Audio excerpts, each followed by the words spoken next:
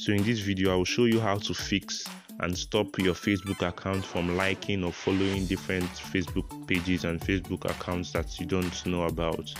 I've seen people having such issues, so I did a video on how to solve that if you use the mobile app. But if you use your browser or your laptop to access Facebook, this will help you to stop this issue. So there are two reasons why this might be happening to you. How to prevent this or how to stop this from further happening, just follow the exact steps you can see on this video and leave a like on this video right now before you go ahead. So the first thing to do is to, for example, if you use your Chrome browser to browse Facebook, follow these steps. Go to more tools, and then you would see extensions. You click on extensions. So there are some extensions that might be making this happen. For example, you can see this Facebook Pixel Helper, though this does the different thing, but we never can tell. Some of these extensions which you might have gotten might be because of that. So there's uBlock. If you have uBlock on your browser, on your Chrome browser, you might want to get rid of it. And then some of these other extensions, I would advise that you can just clear all the extensions you have in the first place. You can remove all the extensions. It's advisable you remove all the extensions at least, just to get this problem fixed. Then later you can go ahead and reinstall the ones that are okay. For example, so you can see the extensions are here. I had extensions like TubeBuddy, I had extensions like vidIQ, and some other extensions. I know those ones might not necessarily impact or necessarily cause this problem of my Facebook account liking different pages, but just get rid of these extensions or plugins, whatever you might want to call them. Okay, so it's important you do that. If you have uBlock, I will advise you to remove uBlock extension. So if you use Firefox also, it's the same thing. You go to the menu bar, then you go to settings, then from settings you will see extensions here. You click on the extensions. If you have anyone installed, you just go ahead and remove it. Okay, remove all the extensions. Most of these extensions, if you have follower, any form of extension, just get rid of them. So then the second reason why this might be happening might be because someone has access to your account. Okay, you might not know that someone has access to your account. You might not get any notification, but it is possible. And then you see yourself getting or liking different pages that you don't know about, or different Facebook accounts, following different people. So just go to accounts, go to settings and privacy, then you click on the settings button. And once you click on the settings button, what you are going to do now will help you to solve this problem. Please leave a like on this video as you're watching this and following these steps. So you click on settings, then you go to security and login. So at this point, what you are going to do is you will see where you are logged in. This is showing you the places that you are currently logged in, that your Facebook account is logged into. You might have logged into your phone, someone else's phone, a PC in some other public place or somewhere. You might just have logged in and then you might not have remembered.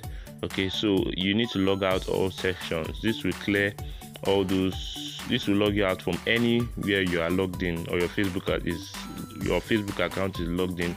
It will log you out, and then with that it will restrict any access to your Facebook account. But this is not the final thing to do. Okay, after doing that, the next step or the next thing to do is to change your password. So this is very important. So just scroll down and you select change password. You can just click on the edit button there, okay, to change your password.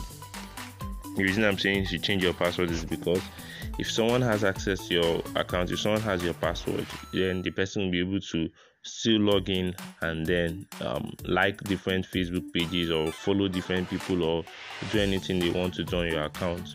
So you put in your current Facebook password, then you set a new one and then retype the new one. Then once you're done with that, you go ahead and click save changes. So type in my password, then make sure it matches. If it does not match, it won't go. So once you're done with that, just go ahead and click save changes. So yeah,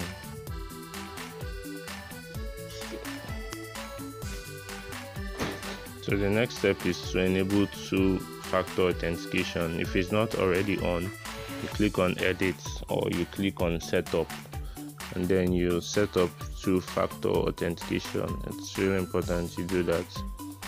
And so you can use authentication app like Auth or Google Authenticator or OneLogin, and then you can use SMS. I would advise you use SMS if you have your SIM card.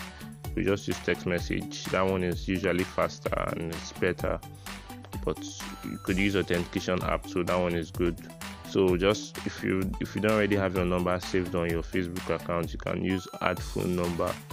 So you can select add phone number, click on continue, then you put in your phone number, and then make sure it's a phone number only you have access to. If someone else has access to that number, it's not advisable to use it. Make sure it's a number that is accessible. Then once you put it, you save it. Then the next step is to go to settings, then you navigate to security and privacy, then go to clear browsing data, then you go to advanced and select your time range as all time. So what this is going to do is it's going to clear all the browsing history, the download history, the cookies, the cached images, and every single thing. Is going to clear everything from your browser, so any saved password. But if you don't want it to clear any saved password, don't select the passwords and other sign-in data. Okay, don't select that. Then you clear it. Once you've cleared it, you are good to go. So this is just settings. Just make sure you're using this exact settings. Okay.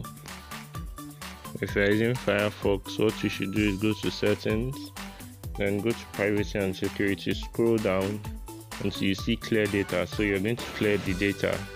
Okay, you clear the data, so it will clear everything. So you see your cookies, your stored cookies, site data, and cache are currently using. So it will tell you 0 GB by the time you clear everything. So this is all we are going to clear. Okay, so you click on clear, so it will clear everything that might be causing that to happen. So it's important to just follow the steps as you can see on the screen. You don't need to skip any important steps. Okay, so after that, you should notice that everything will be fine. If you go, you can unlike all the pages that your account has liked, and then you'll be fine. Please subscribe if you found this video useful. Stay safe.